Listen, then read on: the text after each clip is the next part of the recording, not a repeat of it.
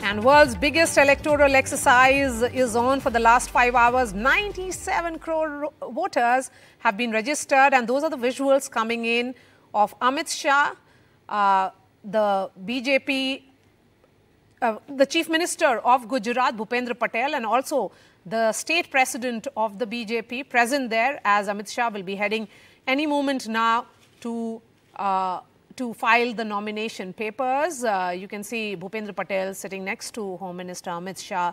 This is an important battle. He is aiming for a record margin this time around. When we look at these visuals, we'll try and connect with Vasudha, who is in Gandhinagar.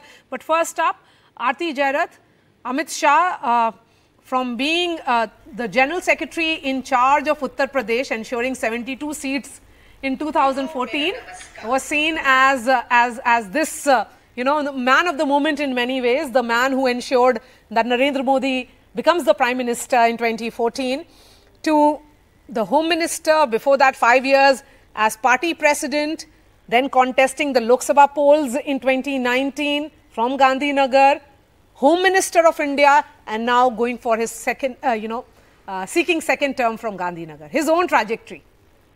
Yeah, it's been a remarkable trajectory actually. And, the very fact that he was able to transplant Narendra Modi from Gujarat to Varanasi and ensure that huge victory for him in 2014, personal victory in Varanasi and of course for the BJP.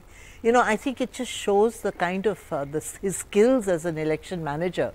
And, people call him Chanakya and so on, but he is definitely, I think, one of the chief brains behind the BJP's phenomenal domination of the electoral, landscape for the last 10 years. Yes, and that new BJP that we talk about, Amitabh, he is the architect of that new BJP. As the BJP president, someone who, almost took that pledge that the party office of the BJP has to be in each and every district of India. Yeah, so he laid the foundation of the new BJP and strengthened the cadre and the organization in each and every district. His stature has grown in the last 10 years, and from 2019 to 24, if you see, he has also come out of the shadow of Prime Minister Modi. If you see his speeches on Article 370 and CAA and the debates which he has done in the parliament, he's come out very prepared, sharp, and that's what I think is the highlight of this 5 year. His oratory skills have definitely significantly improved, and probably he is preparing himself for the next innings. So, while we look at those visuals, and we'll come back to it because Mr. Shah will be filing his nominations in another 25 minutes. But for the moment, we are shifting focus to battleground Tamil Nadu. 39 seats in that crucial state. The BJP believes, and so do most analysts, including Amitabh and Aarti here in the studio, that if the BJP were to cross that number, the magic number that the BJP has set for itself, that the Prime Minister has set for himself and the party of 370 par, 370, then they have to make inroads. They have to get numbers from this state, a crucial state of Tamil Nadu. Those are the visuals coming in of Sadhguru, who went to cast his vote. An important figure in the socio-political, cultural space of India, I would say, not just limited to Tamil Nadu. Sam is joining us live. Sam, even as we speak, we have seen Rajnikant cast his vote early morning, also trying to send that message to first-time voters in particular. It's an important ride, go and exercise. And now we are seeing an important cultural, religious figure in Sadhguru exercising his right. That's right, Maria, but the numbers coming from Election Commission in terms of the polling percentage till 11 o'clock is not that encouraging. It's just 17.02% till 11 o'clock. That's in 4 hours. So it's a long weekend, and that's why many icons are encouraging people to step out to cast their vote so that it would matter. We'll have to wait and see. It's too early still. Many may wait for the heat to subside, may come and cast their franchise a little later in the evening. We come to you from the central Chennai constituency, where you see a good lineup of people waiting to cast their votes. And It's traditionally a DMK bastion, and let's speak to some of the voters. What are the key issues for you this time before you decide to vote for young people like you? For you? No idea. No idea? Issues. No key issues. No key issues? Okay, but you made up your mind. Yeah. Okay. Thank you. Still voters reluctant to speak to us, but largely it's a triangular contest in Tamil Nadu, Maria, between the ruling DMK and the AIADMK and the BJP trying to break new grounds here. Can we speak to you? What are the key issues for you this time? Hi. Sorry? What are the key issues for you this time in this election? I think upgrading the infrastructure of the government of Tamil Nadu and looking forward to seeing a great leadership here. Yeah. Many young people, how about you? Yeah, similarly, we are looking forward for a good leadership who can, at least listen and address our concerns. Okay. Is it on the basis of local issues or national issues? Probably national issues this time. Okay. National issues. First time voters? Yeah, Excited? very excited. Okay. Can we speak to you? Yeah. What are the key issues for you this time? What are the issues for you this time? No issues. Nothing? Okay. Okay, so let's see larger picture. You want to speak? What are the national issues for you? What are the national issues? Nothing specific. Nothing. Okay. Interesting, And, Sam. the larger picture, of course, as I told Maria, it's Yes. between the ruling DMK.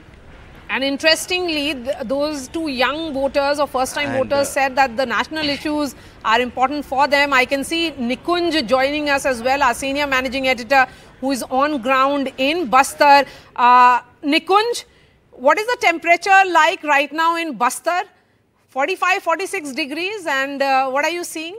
And how has the shift been? Because as a journalist who has covered multiple elections and also seen the transformation of Bastar, what are you seeing which is different from what you saw last time around? Well, yes, Maria, you remind me of the fact that this is my fifth general election. This is the fifth general election that I am covering. Many more assembly elections, of course. But then let me take you to this booth in Bastar. Let's first talk about this. This is a very unique booth in Bastar where 2 polling stations have been established. One polling station has been established with special permission from the Election Commission of India, where voters from deep inside the jungle, some 30 kilometers inside, have been brought out. Nearly 1,200 voters have been brought out under a security umbrella. And that is because of the reason that in that polling station 30 kilometers deep inside the jungles of Bastar, it is not possible. It was concluded by the Election Commission of India and the security apparatus and the local administration here that it was not possible to safely conduct the elections because there would obviously could have been an untoward incident and could have led to violence or Naxals intervening in the poll process, which obviously the Election Commission of India does not want. So this is, as you can see, it's very rushed, and it's rushed because there is a special booth that has been set up for the people impacted or people who could have been impacted. Their right to franchise or their right to vote could have been impacted due to the Naxal violence, and they have been brought from 30 kilometers inside to this polling station under a special mandate of the Election Commission by the state administration, and they are also voting here. So that's why it looks quite rushed. It is quite thickly populated even at this point in time as we speak. Although it is 12 p.m. and it's extremely hot, almost 45 degrees in Bastar. And now to talk about the transformation of Bastar, yes, it's transformed from the last 16 years that I have been visiting this place. But one thing is for sure that the challenges remain. Security forces have made deep ingress. Civil administration, the CEO, the BDO as it is popularly known, the district collector, the administration have made deep ingress into the forest. But remember, these are not revenue areas, Maria. These are forest areas, and forest areas do pose their own unique challenges. And those challenges, despite all the developmental push of both the state and the central governments and the security umbrella that you can throw in at any point in time, as the young SSP was explaining to us, that nearly 45,000 men of only the paramilitary troops component deployed all over the Bastar for the peaceful conduct of the exercise. Despite all of that, it will remain challenging, and it is challenging.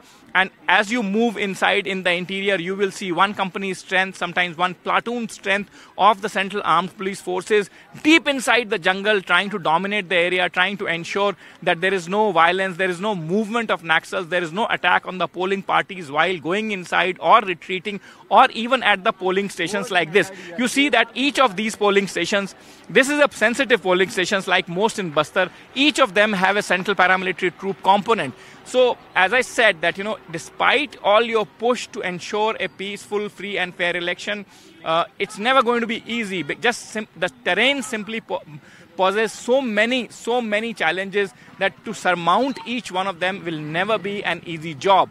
So that's what that exercise is on. One thing one can say with some amount of surety, that the polling percentage is certainly going to breach the last time's record, which was close to 68, 69.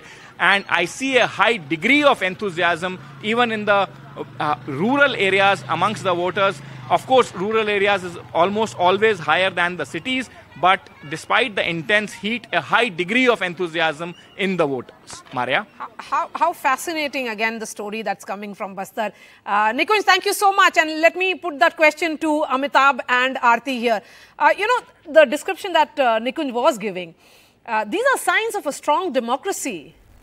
Those visuals coming in, particularly from Bastar, once upon a time it was about being boycotted. It was about, the threat EVM from machines. the Naxalites. Yes. The Naxalites used to issue a boycott threat. Yes. And people just stayed indoors. They didn't come out to vote.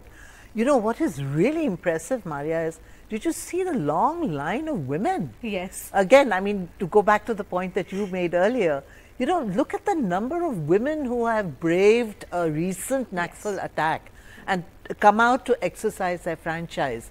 I think that it's an expression of, confidence that their vote matters. And I think this is a really big thing for democracy, that if people believe that their vote matters and they come out to vote, then I think it's great. But I do wish that political parties would see this enthusiasm amongst women and give more representation to them. It should not be about women as a vote bank anymore. That's right. It should be about giving women and even in the studio right now, there are 2 women, Amitabh. The percentage of women in each and every sphere is increasing. I mean, they are the kingmakers in many states we've seen. If you see Bastar, in 2014, the turnout was just 60%. In 2019, 70%. I see it as an assimilation of areas which were bereft of development. In the past 10 years, what has happened is that the development and the schemes of the Prime Minister Narendra Modi has reached every nook and corner. So, when do you adhere to the boycott calls? When you see that there has been no development and you rather agree with what the Naxalites or the Maoists were saying. But when you see that development is taking place, the PM Awas Yojana, Ujjwala Yojanas have reached every nook and corner, including the ST reserved seats and districts, you start participating in the democracy, because the more you participate, the more you get integrated with the country and the more the development benefits start taking in. Yes, and the more you realize the power of your vote. Yeah.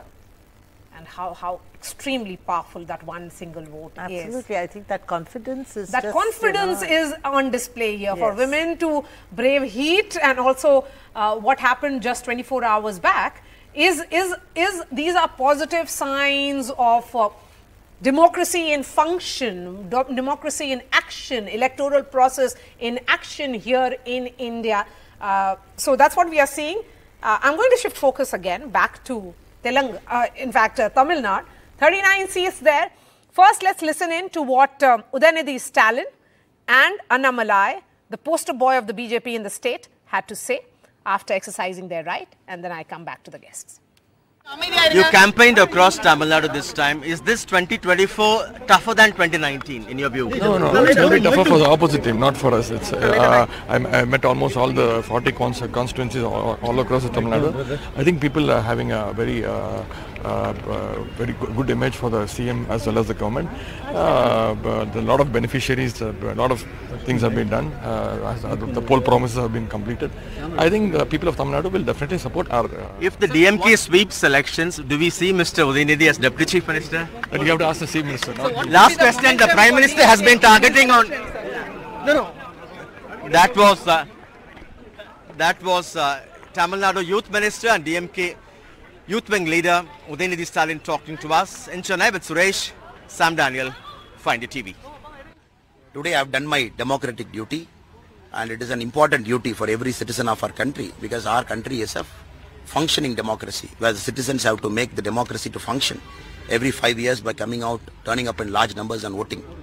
And today we are extremely confident that people will repose their trust in good people, people will repose their trust in good governance, and people will stand with people who stood with them over the last 10 years.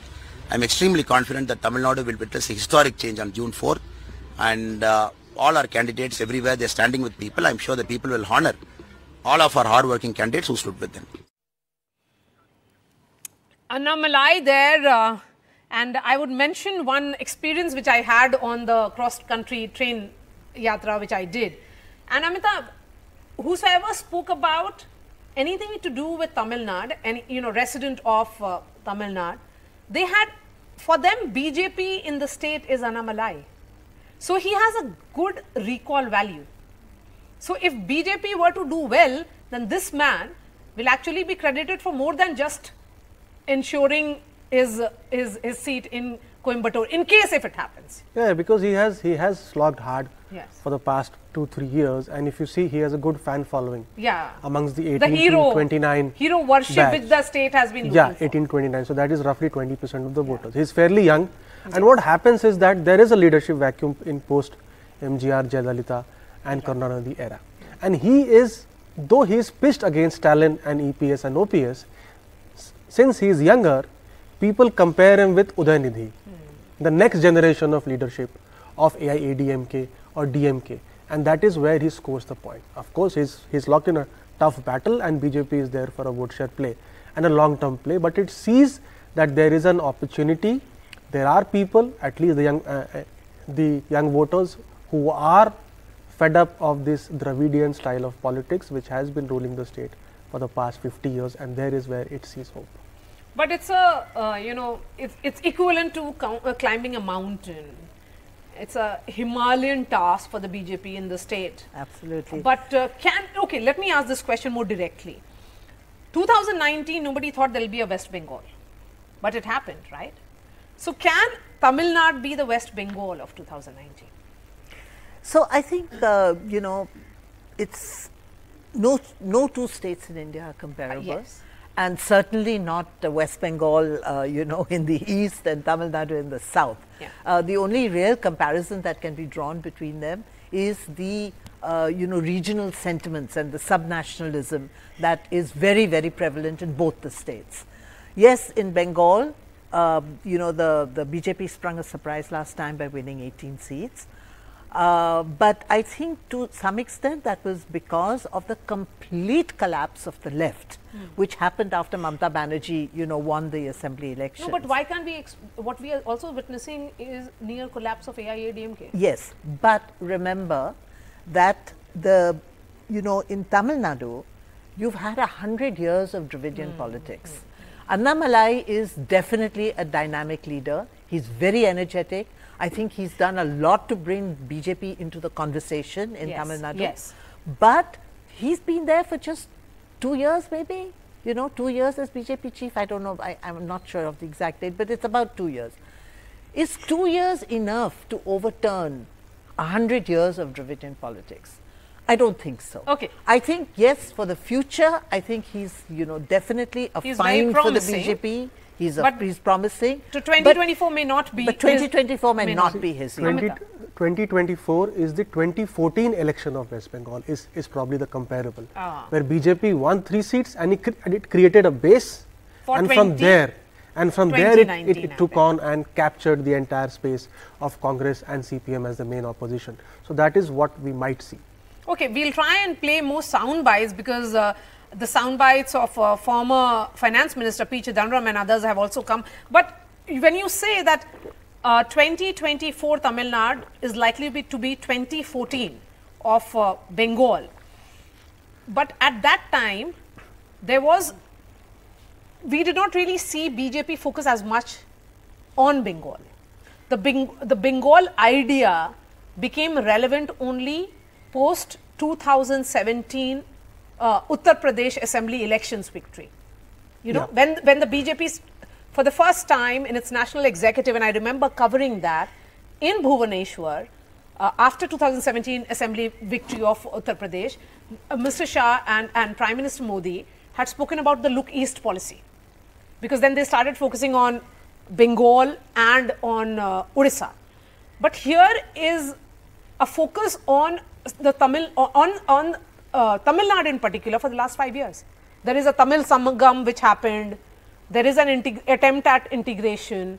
There is that entire Ramayan trail which was done. So there is a pattern which is different from 2014. Will it be a correct assessment? See, the pattern is different because probably in the case of West Bengal, the party realized in 2017, as you are saying, after the UP elections, that they have probably maxed out in the northern or the Hindi belt, and they need to expand in east.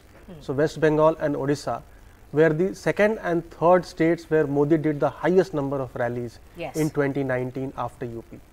Now this realization of maxing out in the north and east and the west perhaps set in just after the 2019 elections, that now we have to adopt a look south policy as we have adopted a look east policy in 2019 and gain from it. But for that they had only 2 years perhaps. For this, because it is a tighter battle, because not only Tamil Nadu, in fact Kerala also, and Andhra, Telangana, so they have started the preparations well in advance. But Maria, the fact is that I think there was a blow to the BJP in its attempt to look south and reach out to the south when it lost the Karnataka elections. That's right. And lost them badly. Yes. It wasn't a minor defeat, it was a major defeat. And then when they lost the Telangana elections as well, so 2 southern states, one after the other, you lose, it does dent your outreach too considerably. And, I think that we did hear voices on your channel, people saying that, the Prime Minister has come, he's done 8 rallies, 8 visits to Tamil Nadu, I think in the last 1 year or 1.5 years. 30 in all. Or 30 in all, okay. But where was he when we were hit by floods 2 years ago, when half of Tamil Nadu was underwater? There was nothing from the union government. So, this is the point that, you come at election time, I think, in Tamil Nadu, the, literacy rate is quite high, awareness is also quite high. It's not like UP, which is a backward state. So I think not anymore. I come from Bihar, the neighboring state. I'm talking about UP, and I'm half from UP because my mother came from UP, so, and I go there very, very often. The fact is you can't compare it to Tamil Nadu. Yes, you can't compare. I mean, Tamil Nadu, every indicator is better, whether it's healthcare, it's a landlocked or it's state, education. I mean, we are comparing a landlocked state versus states like Kerala or No, but I think all of South is ahead of the North. It's not just Karnataka. I mean, it's not just Tamil Nadu. It's Karnataka. It's Kerala. It's Telangana. All of them. Their levels of education. Just their indices are higher because I think they have. This is an area. There's been a social revolution in the South. Over 100 years ago, accompanied by a cultural revolution, which has yet to take place, which is now taking place in the North. That Tamil identity, which the Prime Minister has successfully played on as Gujarati Asmita, and now he's invoking that and not making BJP a pariah, which it was in 2019. How will that play out, and also the caste social engineering that we talk about, which has worked in other states, which is also at play here. All these aspects, we'll continue this discussion. My producer is telling me to take a short break and I'll be back. This time we'll be shifting focus to Rajasthan.